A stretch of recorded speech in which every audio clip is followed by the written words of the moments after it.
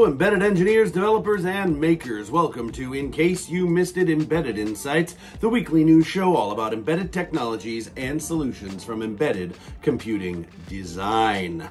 I am Ken Briodagh, Editor-in-Chief of Embedded Computing Design. It's Friday, June 27th, 2025, and this is our list of top stories for this week. Coming up first, the agriculture industry is undergoing a digital transformation.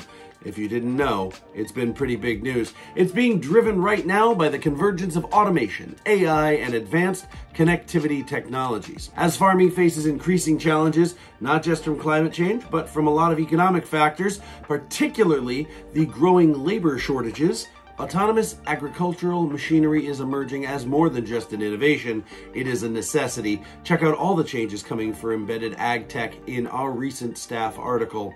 Link is down in the description. Our next story comes from the Z-Wave Alliance, which has announced that silicon providers Silicon Labs and Trident IoT have both achieved the Alliance's newly established Z-Wave Protocol certification. This certification is designed to ensure that all products developed under the certification maintain the required levels of interoperability, heightened security, and continued innovation across the global Z-Wave marketplace. Find out more at the link down below. In a pair of items, we're getting wild today. We're doing two items at once. In a pair of items, we are looking at Nordic Semi, which has made two recent acquisitions. In the first, a news item, we cover the news that Nordic has bought its long-term partner Memfault, a cloud platform provider for large-scale deployments of connected products. This marks a major leap in Nordic's evolution from a hardware supplier to a complete solutions partner, which is part of their strategic goals as they've stated and according to the announcement. And on the wearables front, where Nordic has always been a big player, they have also made an acquisition recently of Neuton.AI. Digging into that announcement, our EVP Rich Nass spoke to Øyvind Strom, EVP of Nordic's short-range business unit, on our Embedded Executive podcast.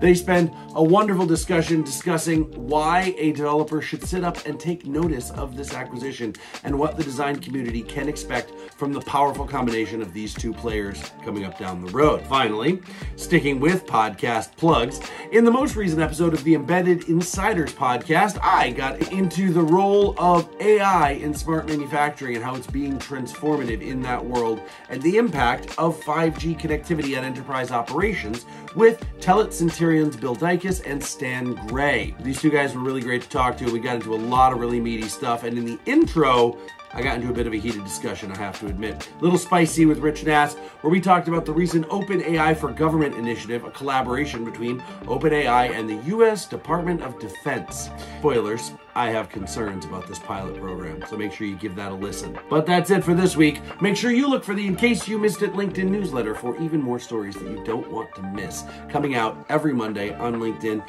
You can subscribe over there, and while you're at it, make sure you subscribe right here to our YouTube channel so you don't miss any of our shows, including Embedded Toolbox, DevKit Weekly, and of course, this show right here, in case you missed it. Visit embeddedcomputing.com for all the news in the embedded computing space, and follow us on LinkedIn and all across the web. Please reach out if you'd like to become an advertiser or a sponsor on this program or any of our others. Make sure you never miss an episode of In Case You Missed It Embedded Insights every Friday, every week, and the LinkedIn newsletter every Monday. In the meantime, I'll see you next week, and hope you have a great weekend.